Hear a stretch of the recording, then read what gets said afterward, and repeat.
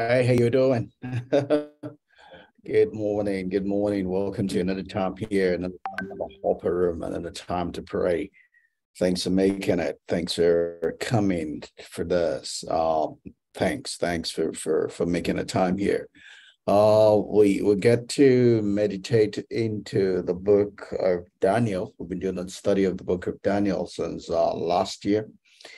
The year before, actually. This is our second year going through the book of Daniel. And we're presently in Daniel chapter 6, verse 25 to 27. We started looking at this 2 days ago. We've taken 2 bites at these verses of scripture. We'll try to close this today and hopefully close chapter 6 with the last verse 28 of chapter 6 tomorrow. But, as we look through those 3 verses, first we did a general introduction of Darius being able to give this testimony about the God of Daniel. And yesterday we looked at the first part of this verses, talking about the need to not just love God, but to also fear God. All right, the worship of Jehovah is not just the fear of Jehovah. That's what religious people want to make us do, right, with all the different things. That is not complete. That's not Jehovah. That's not the gospel, right? It's not just the fear of God. There's also the love of God. Now, the charismatic people have also gone to that other extreme where they only talk about the love of God. Then we'll begin to use God, right?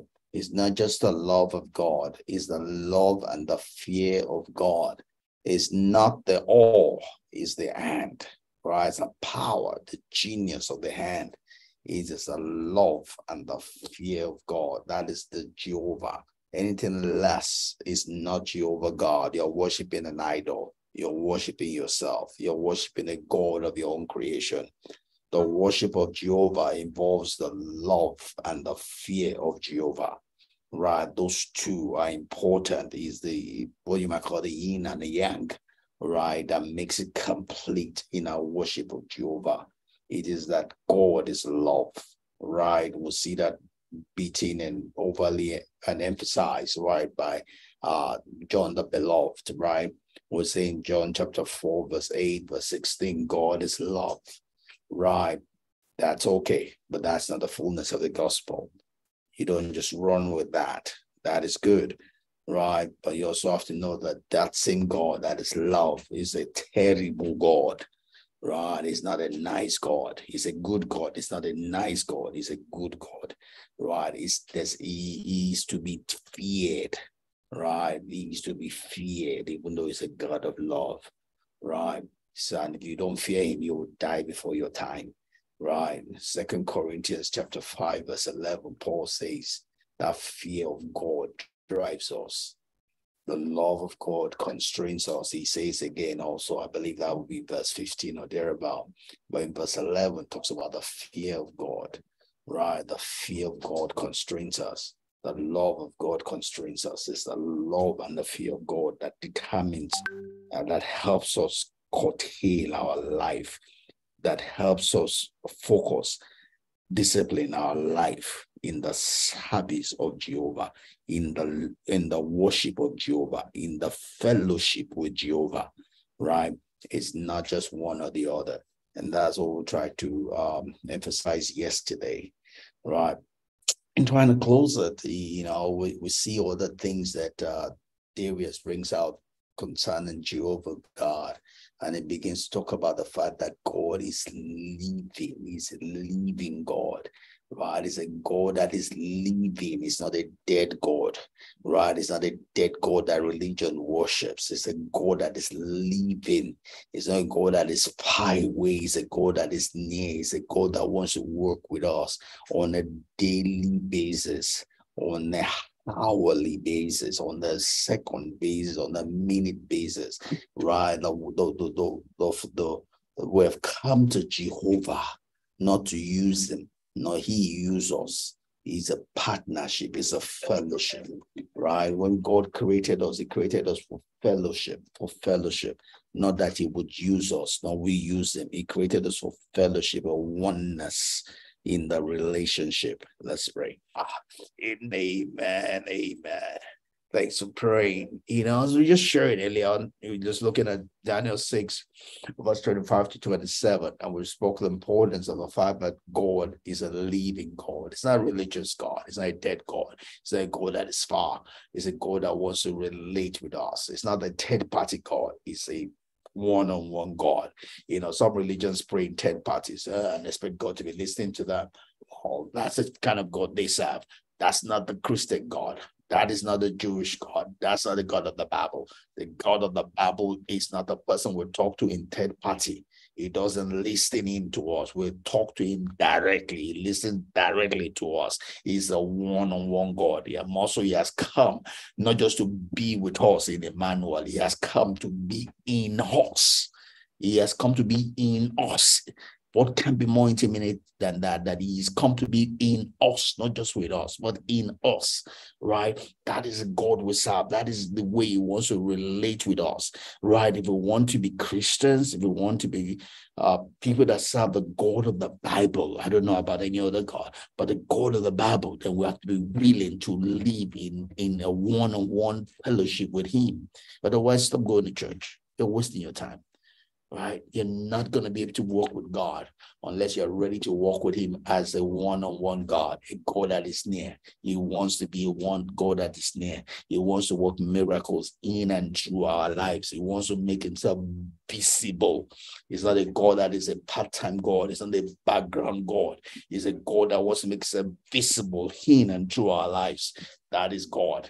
That is the God we serve. That's the God of Daniel, right? If you want the God of Daniel to be in your life, is a God that wants to be visible. He wants to be living. He wants to be, it wants to overshadow our life. He wants people that see us be like Darius saw Daniel. They saw the hand of God. They should see the hand of God in our lives. That is the reason why we're here. We're not here as secret service people, right? Because we're here to be the witness of the person, the power and presence of Christ. To be the witness of the person, the power, right? And of the person, the power and presence of Christ, right? So we cannot do a part-time Christianity. We cannot do a secret Christianity, right? It is that God is visible in our lives. And the Bible says that without faith, it is impossible to please him, right? Because they that come to him must believe that he is, and he's a rewarder. He is, and he's a rewarder. He is, and he's a rewarder, right? There's nothing passive about that, right? And Darius goes ahead and he says that his kingdom is the one that shall not be destroyed, and his dominion shall endure to the end. He delivers. He delivers. He delivers. He delivers and rescues. He delivers and rescues. He delivers and rescues. He's a God that is active. His power is active in our lives, right? He delivers and he rescues. And he works signs and wonders in heaven and on earth, right? If we serve Jehovah, then Jehovah must be seen in our life. Right? It must be seen in the way we talk. It must be seen in the way we hear. It must be seen in the way we relate to one another. It must be seen in the way we care. It must be seen in the way we carry ourselves, right? You cannot be worshiping Jehovah and none of that will be absent in your life. The Bible says Daniel differentiated himself. That was the reason why Darius was able to say all this concerning his God. He differentiated himself, right? He differentiated himself. So if we're serving God, we have to differentiate ourselves by the way we live our life, by the way we carry ourselves. Our God must be visible in us, right? He delivers and rescues, and he works signs and wonders in heaven, but not just in heaven, on earth. Not just in heaven, but on earth, right? Throw away all of those religious things that says that the blessings of God are just in heaven. That's stupid. That's not the Bible. God of the Bible. The God of the Bible works signs and wonders in heaven and on earth, in the invisible realm and in the visible realm. His hands can be seen. He might be invisible, but his works are not invisible, right? He is the one who has delivered Daniel from the power of lions. Is the one that delivers you and me, right? He wants to deliver. He wants to give us the best February ever. He wants to give us the best 2023 ever. The question is, will we allow him? That's up to us. God bless you. Thanks for joining me praying this today. Have a great remaining of the afternoon. See you tomorrow, God willing. God bless you. Bye-bye.